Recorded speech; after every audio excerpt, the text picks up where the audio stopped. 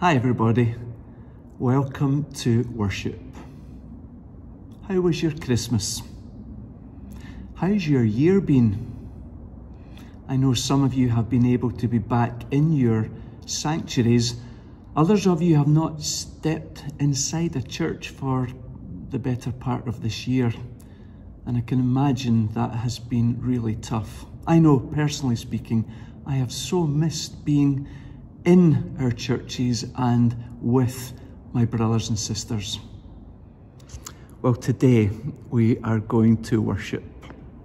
It's a special time of year, the end of the year, the beginning of a new year. We give thanks to God that He's been with us, and we pray to God that He will be with us in the time to come. So together, let us worship God. Let us sing to His praise and glory. We're beginning with a brand new song, specially written and played for us by the Heart and Soul Swing Band. Let's worship God.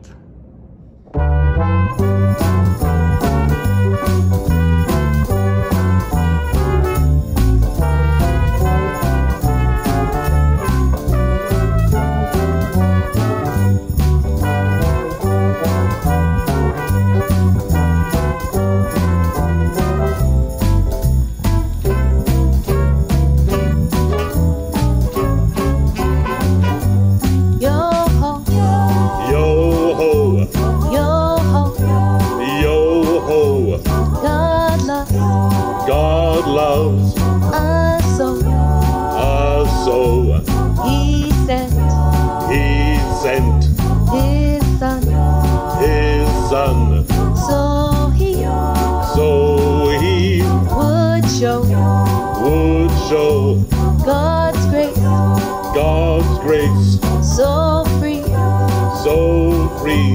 for all the world to see. That's you and me.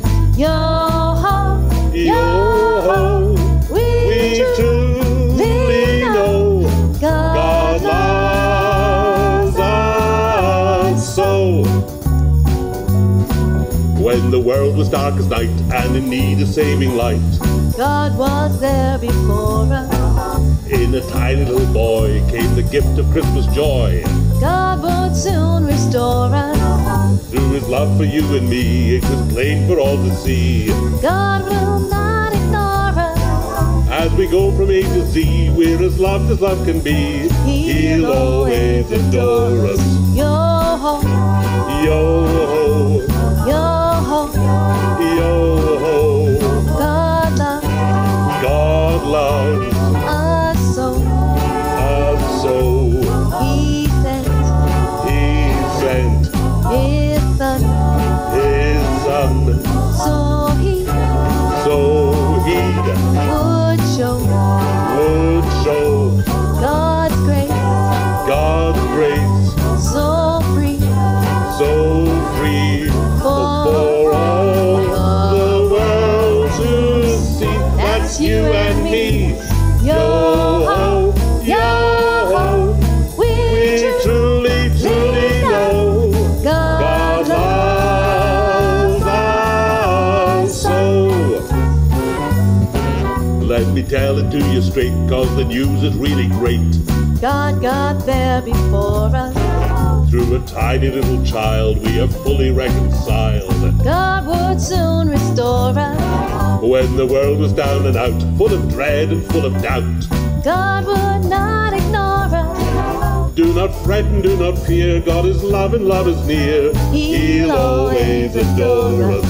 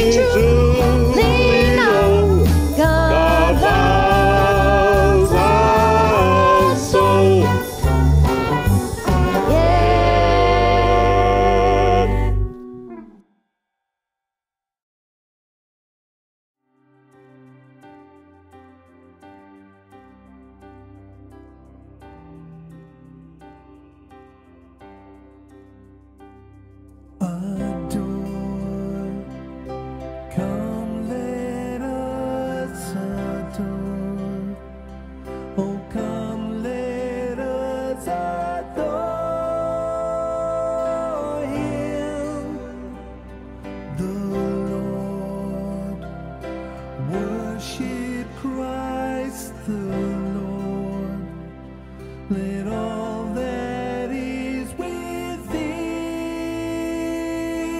us adore.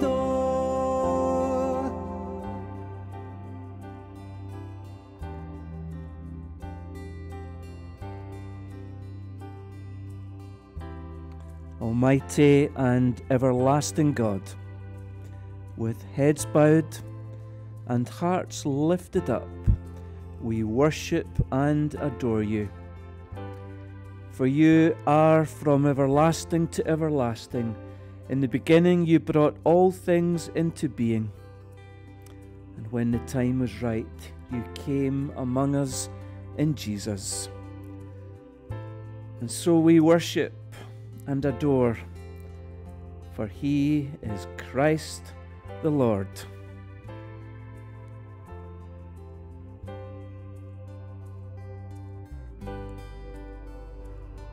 Adore, come let us adore. Oh, come let us adore him, the Lord. Worship Christ the Lord. Let all that is within us adore.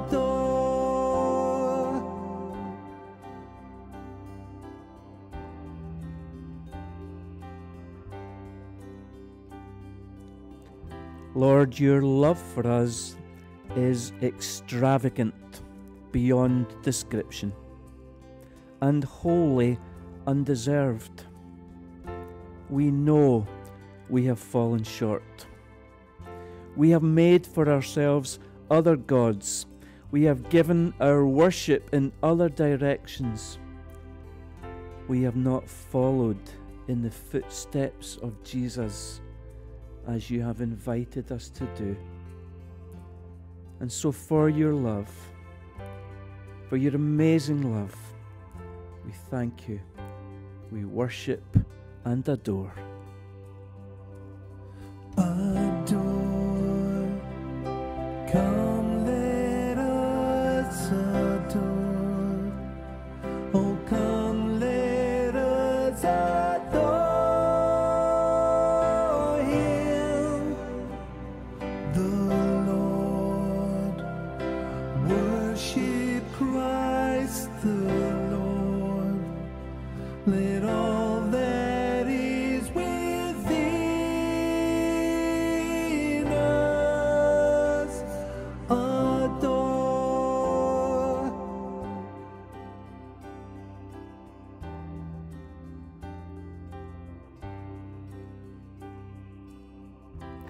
Good and generous God, some ask, what child is this? We answer, this is Christ the Lord. And so give us voices with the angels to adore him, the excitement of the shepherds to speak of him, and as those who travel from afar to bow before him, receive the gift of our hearts. We love you, Lord Jesus. We worship and adore you. Adore, come let us adore. Oh, come let us adore him, the Lord. Worship Christ the Lord. Let all that is within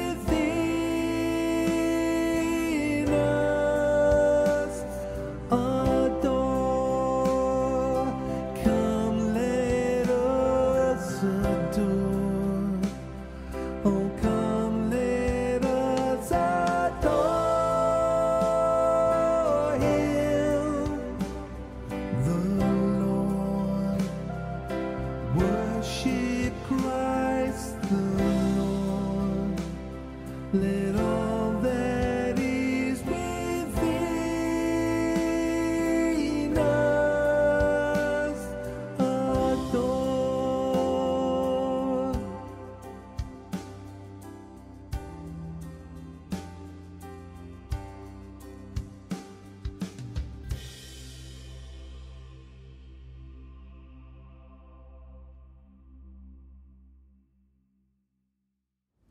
Reading this morning from Luke chapter 2 verses 25 to 38.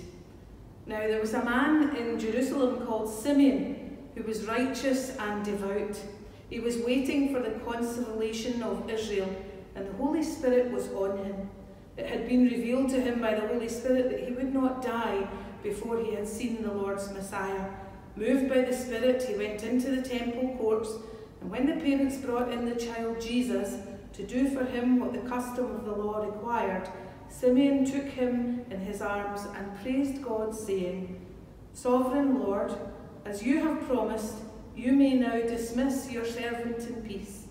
For my eyes have seen your salvation, which you have prepared in the sight of all nations, a light for revelation to the Gentiles, and the glory of your people Israel. The child's father and mother marvelled at what was said about him, and then Simeon blessed them and said to Mary, his mother, This child is destined to cause the falling and rising of many in Israel, and to be a sign that will be spoken against, so that the thoughts of many hearts will be revealed, and a sword will pierce your own soul too. There was also a prophet, Anna, the daughter of Penuel, the tribe of Asher. She was very old. She had lived with her husband 7 years after her marriage, and then was a widow until she was 84. She never left the temple but worshipped night and day, fasting and praying. Coming up to them at that very moment, she gave thanks to God and spoke about the child to all who were looking forward to the redemption of Jerusalem. Amen, and may God add his blessing to this reading of his word.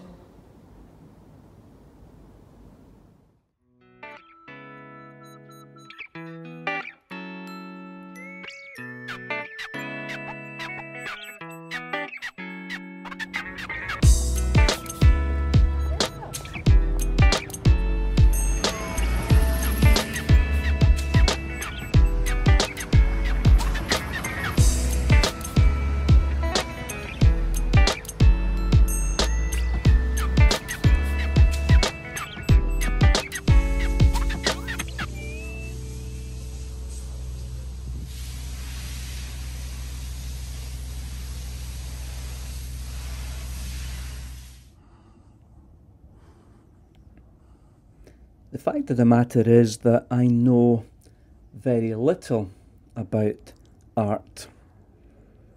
I don't come at it with a critical eye. The most I know is that there are different genres, different time periods, some of which I'm drawn to, others less so. But beyond that, my response to art is very much a gut reaction. Certain pictures I like, and others I don't. Simple as that.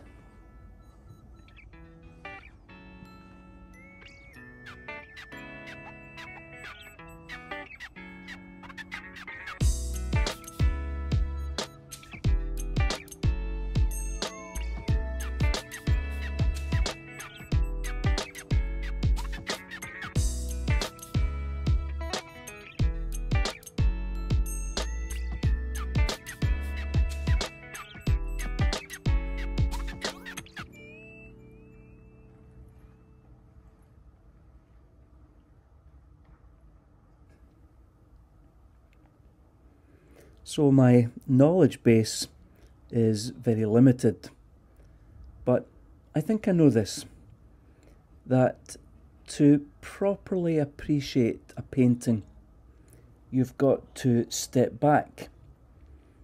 If we're too close, it's difficult, if not impossible, to see properly. If I'm going to see the big picture, everything that the artist intended, yes, I need to step back. it's a matter of perspective.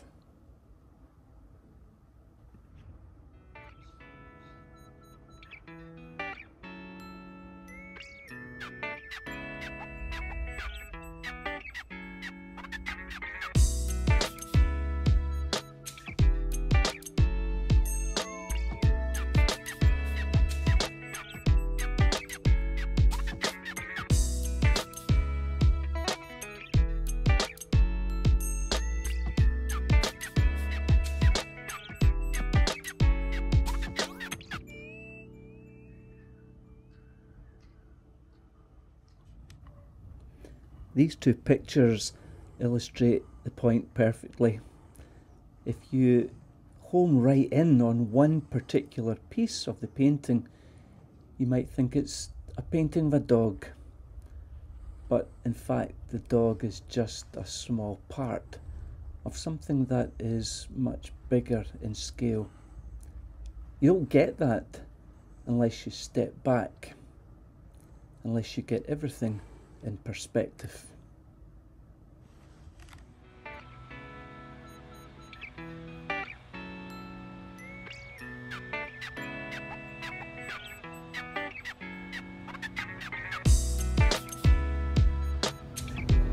If it's true that we need to step back to fully appreciate a painting, then I'd want to suggest that it's equally true for all of life as we try to see it in its fullness and, if at all possible, make sense of it.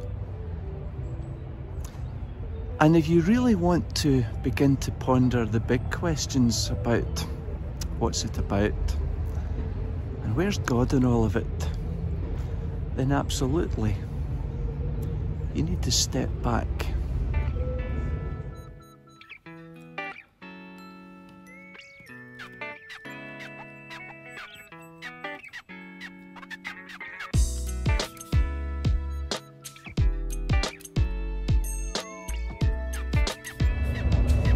Well, stopping might be difficult, but certainly we can slow down and understand that we are in a long game, not a sprint.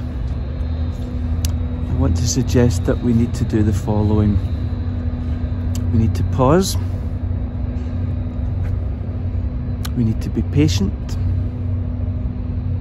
We need to focus on the permanent and not just the passing. And we need to persist.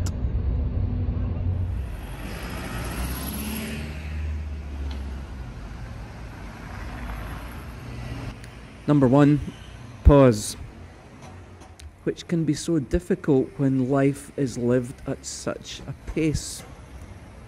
There seems to be little time to step back. I think many folks have worked harder in these last 9 months than ever before. And if not in offices and in workplaces, then from one Zoom meeting to the next. Go, go, go. Friends, take some time to pause. Even in the midst of the busyness, it's good to pause for a moment to appreciate that which is a little more enduring than most of what competes for our attention.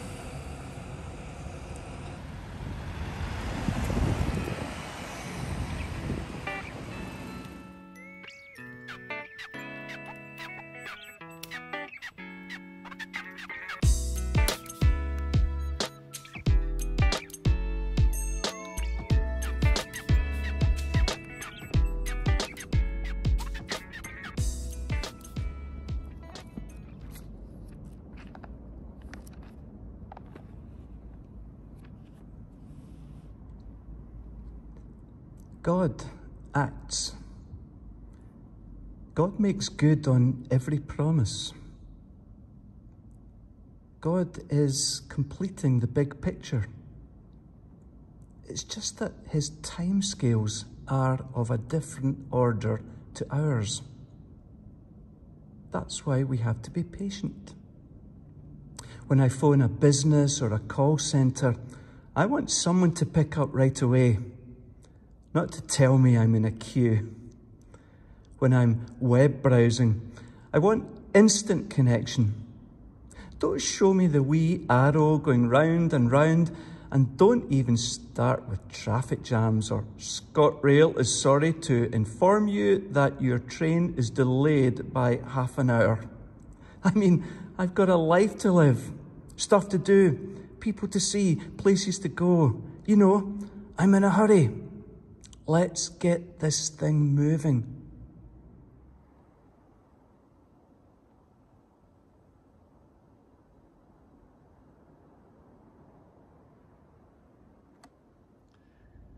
Reading the Bible, I never get the impression that God was in too much of a hurry.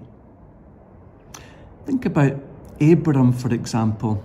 He was 75 years old when the promise was made to him, a promise repeated 3 times, that he would be the father of a great nation.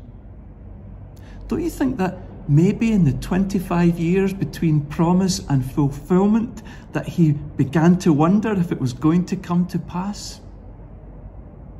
Or what about the people of God in exile? 70 years removed from Jerusalem. Do you think they wondered? Do you think they doubted maybe whether or not God was going to come through for them? Or the 1,000 years between David and Jesus? No, God's not in any hurry. He's working on the big picture. And that requires us to be patient in trusting him.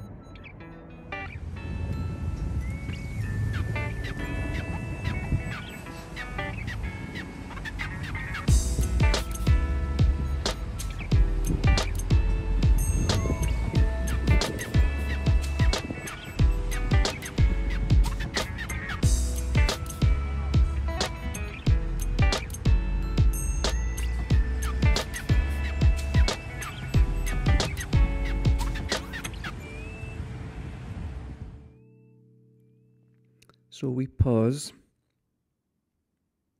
we be patient,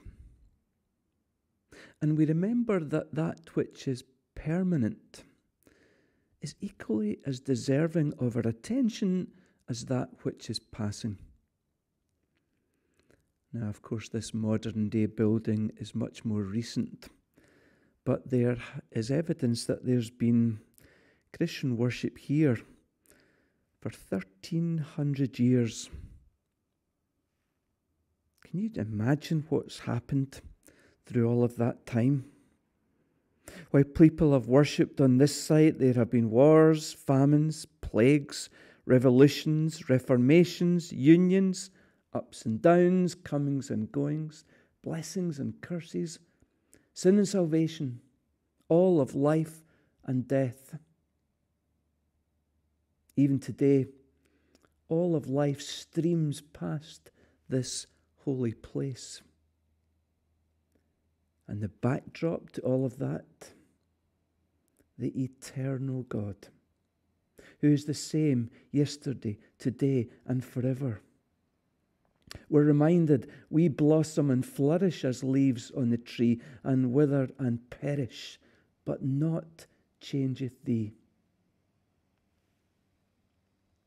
Much passes, but much remains.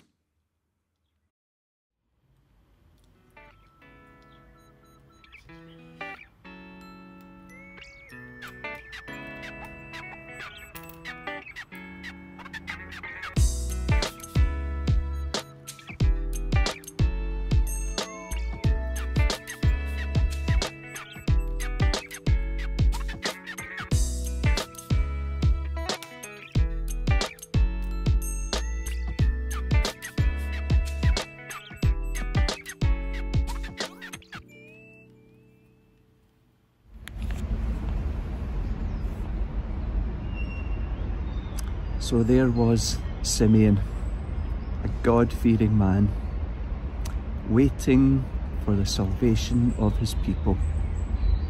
How long he waited, we've no idea. but he never gave up on the promise made to him by the Spirit that he would not die before seeing the Messiah, the coming of the Lord. The grass withers, the flowers fall, but the word of the Lord endures forever. Simeon persisted. And beside him, Anna, the old prophetess, no doubt written off by many as an old fool. There she was, worshipping, fasting, praying, waiting, trusting that God would deliver on his promise. That's persistence.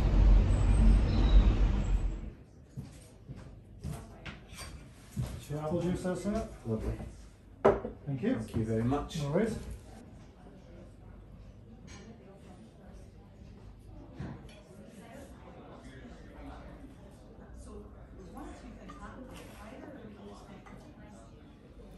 Folks, the big picture is that God always keeps his word. Abraham and Sarah were able to have a son. The exiled peoples were able to return to Jerusalem and there to build the city walls. And a descendant of David was born, Jesus, Emmanuel. And Anna and Simeon were able to see that for which they had waited so long. Simeon declared, "For mine eyes have seen the glory that you have revealed, which you have prepared." What about us? Will we pause? Will we exercise patience? Will we keep an eye fixed on the permanent and not just that which is passing? And like Anna and Simeon, will we persist that we might see that God is acting, that God is with us, that the salvation of the Lord is among us, that his kingdom is coming, little by little, for those who have eyes to see. I know, in the thick of it, it can be difficult, but let us step back, that we might see the whole scene of what God has done, of what God is doing right now, and of what God will do in all the days to come. That's the big picture. Amen. And may God bless us in our reflecting.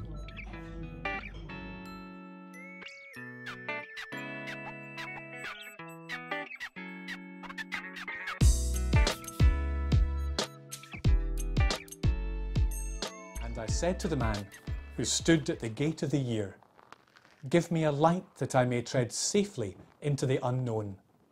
Let us pray. Lord God, we look back on a year like no other, and we could stay looking back, mourning for the loss of lives, the cancelling of so many events, the separation of family and friends. We could stay complaining about all that was done and undone. But your boundless energy invites us to move forward, taking the energy of your Spirit with us as we step into a new year.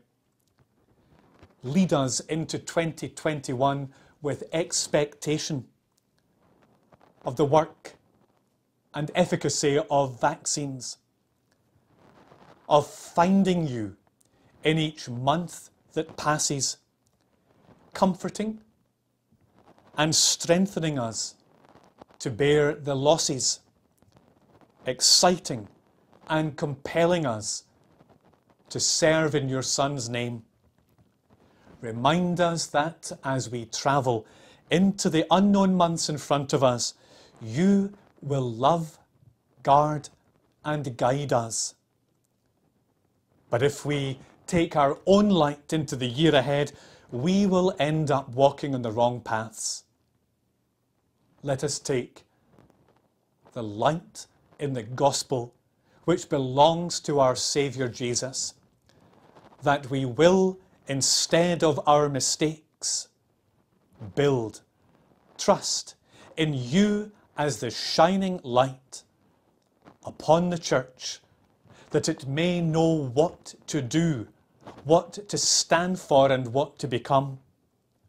Show us the opportunities to serve our neighbours in Jesus' name, telling them and our communities about the faithful God that stays beside us in trouble, loss and loneliness, believing that you are inviting us to be a church that builds, befriends, and helps others to believe.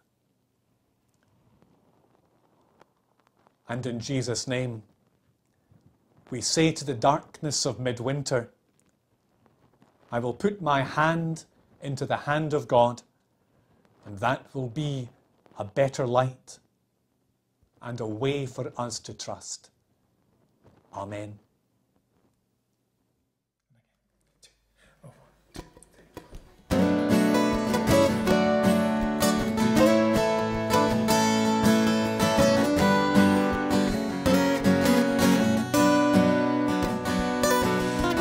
Child, is this who laid to rest on Mary's lap is sleeping, whom angels greet with anthems sweet, while shepherds watch are keeping. This is Christ the King, whom shepherds guard and angels sing. Haste, haste to bring him, Lord, the babe, the Son of Mary.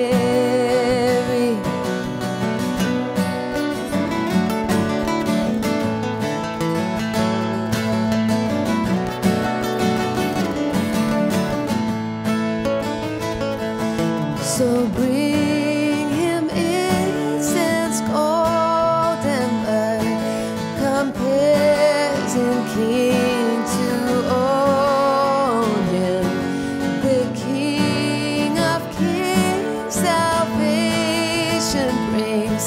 Let loving hearts enthrone him. Raise a song on high. The Virgin sings her lullaby. Joy, joyful Christ is born, the babe, the Son of Mary. This is Christ the King, whom shepherds guard and angels sing. Haste, haste to bring him, Lord, the babe, the Son of Mary. Nails, spears shall pierce him through, the cross he bore for me, for you. Hail, hail, the Word made flesh, the babe, the Son of Mary, the babe, the Son of Mary.